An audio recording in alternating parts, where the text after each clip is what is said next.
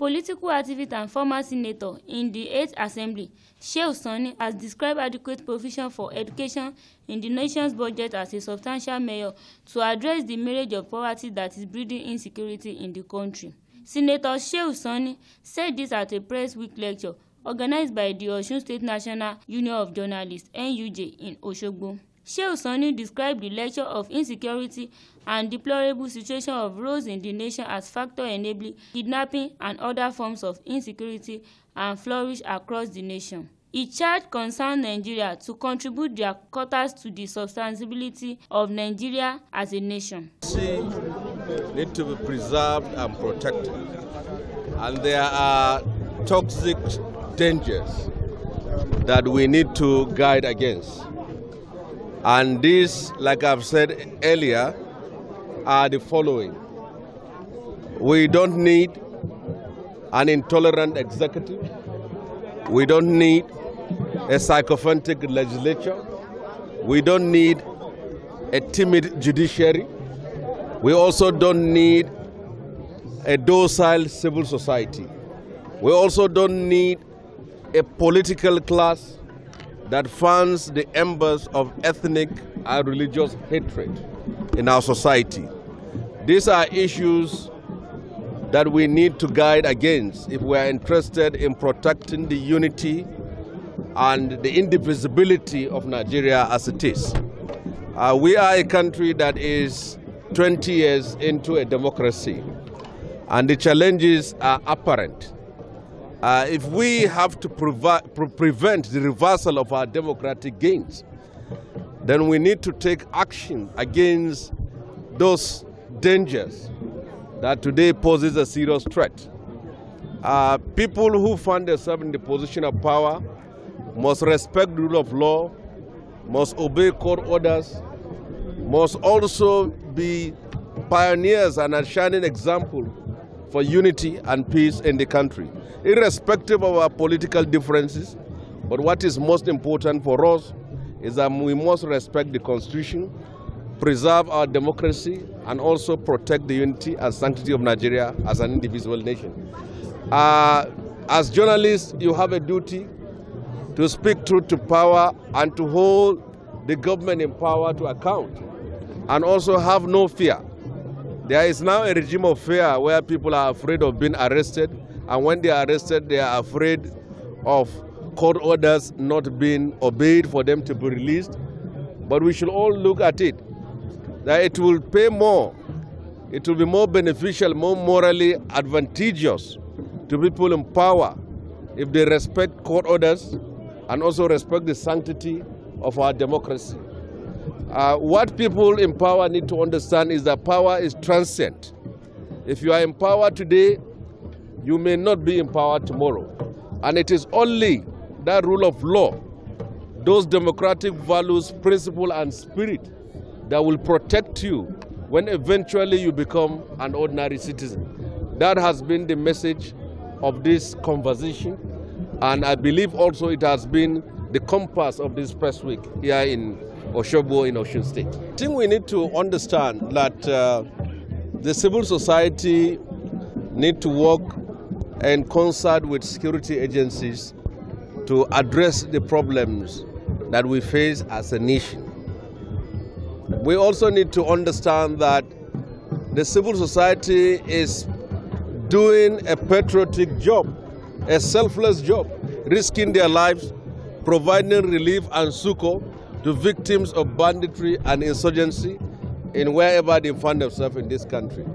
So it would be wrong for the insurgents to now be kidnapping and killing international NGOs and local NGOs elements, and at the same time they are facing unnecessary pressure and demonization from the side of the government. There's a need to have a synergy, a sync between the civil society and the government and security agencies in order to address our challenges. But we must understand that Nigeria is at war on all fronts. War in the northwest against bandits and kidnappers, and war in the northeast against insurgents. And I think we shouldn't deceive ourselves to say that we have technically defeated them when they have they continue to launch attacks and killing people and targeting soft points in our country, and people are now kidnapped each and every day. I think whatever achievement a government can claim to have made, it can't be counted when the people of that country are not safe and secure in their own land. Speaking on the theme, bridging the gap between the rich and the poor, guest speaker at the event, Akin Ogunbiyi, stated that the bad leadership is the major hindrance militating against the nation's God-given natural and economic endowments. Akin Ogunbiyi maintained that good governance that promotes transparency and accountability is the path to reducing poverty and underdevelopment bedeving in the nation. Talking about building the gap between the rich and the poor, and unfortunately, we cannot talk of the poor any longer, because Nigeria has been classified as the poverty capital of the world, despite the fact that we live in abundance. So the whole essence of the message, it boils down on one single thing: leadership. Our leaders, when they find their same position of leadership, they should know that it's providence that put them there. What exactly again do you want? If you want is aspire to be a leader and providence has put you there, discharge your duties with the fear of God and service to humanity. A whole lot of this we're clamoring for. The only thing that can make a change is to have true leadership, people who actually get there to pursue the building of an egalitarian society, who ensure that resources of the state are deployed to build capacity that will give everybody, the child of the poor, the child of the rich, the necessary advantage to move on in life. That is all the whole essence. And of course, I appeal to the citizens, to the citizenry, that the way and manner our leadership emerge is again very unfortunate, because people don't choose leaders on the basis of merit, capacity, and capability to deliver in government, in the governance of the state. Rather, they are chosen on the basis of deep pocket. This is the unfortunate aspect of it. If a person that is not qualified in the first instance finds himself in the position of leadership, what can you do for him to perform? Absolutely nothing. Even if he puts the very best of brains around him, you know, if the final bus stop is he calls the shot, and everything hangs on his table. So the leadership and the followership. The followership, they should take keen interest in who becomes the leader, so that they cannot put interest in immediate gain of collecting meal ticket or money for vote. Let them do due diligence on who emerges as leaders. And when leaders get to leadership position, they should remember it is providence that has put them there, and they should serve people with the fear of God. Osun State Commissioner of Information, Funke Egbemode, urged political leaders to always strive toward the betterment of future of the electorate. It's about looking good. The state must look good. Everybody must perceive the state as the state of the virtuous, the state of good people, those who want to make a difference. The governor must look good. It's about looking good. The governor is working hard, and we must not make it look like that chicken that is working hard, is sweating, but the feathers can't know. Everything that the governor is doing must be amplified, must be known within the state to the people who elected him and outside, so everybody knows that Osun is working. Chairman NUJ Osun State, Comrade Kehinde Ayantunji, charged government to prioritize provision of quality health and education and other infrastructure that could guarantee better future for the citizen. Members of the fourth estate of the realm, we have responsibility to set agenda for the nation, and one of the fundamental concerns that we have as a union is the level of poverty in Nigeria, and it seems things are not changing.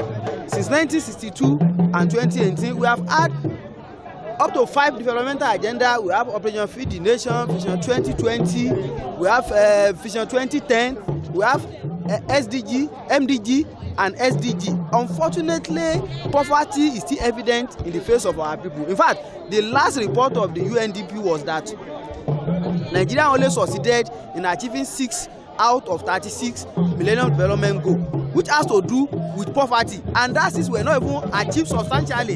It was partly achieved. So we now use this 2019 press week to converge the intellects across the country to discuss the issue of poverty, because there is no way we can separate poverty from insecurity, there is no way we can separate poverty from our political development, and there is no way we can separate poverty from economic development. So the moment we have the issue of poverty resolved, Nigeria will continue to grow and develop as a nation. Definitely there can.